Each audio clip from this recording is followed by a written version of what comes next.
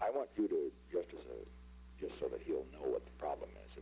Talk to Ron. No, just ask Ron to get the transcript, because apparently it was pretty vicious. Okay. I mean, and Ron, I know he doesn't have any responsibility in this field, but he has some, really, where she's concerned.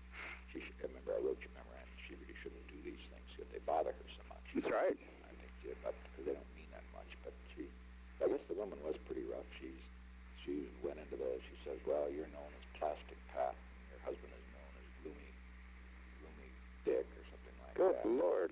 And said that we understand that the relations between you and President Eisenhower were so cool that you were never on the second floor during the whole 8 years. Which, of course, is just bullshit. We were there perhaps 50 times.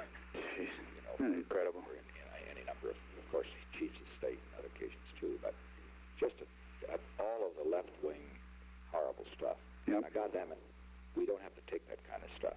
Or do you agree? I completely agree. In the first place, there's no point in her doing an interview with someone like that at all. That's right.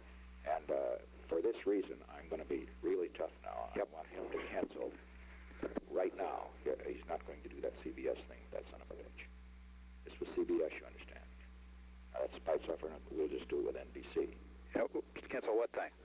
You know, the one that goddamn Cobb wants to do. Oh, Henry's. Okay. He's to cancel it in about 15 minutes. Is that clear? It isn't set, so there's nothing to cancel. That's fine. I just want him to know that he's not.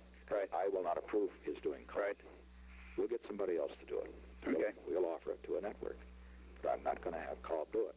Okay, fine. I mean, this kind of thing is, and he's to get the transcript, and because I think, Bob, we've got to play a pretty rough game. I mean, we do have I know Ziegler isn't among them, but we do have our soft heads who think the press is awful nice, and this and that. Well, goddamn it. Now, they wouldn't, this is an insulting kind of question, Yeah. Went into what about the checker speech? Not one single question about her travels around the world and how she was received in China and Russia. I mean, the big things. Not one goddamn one, but just a total son of a bitching inquisition.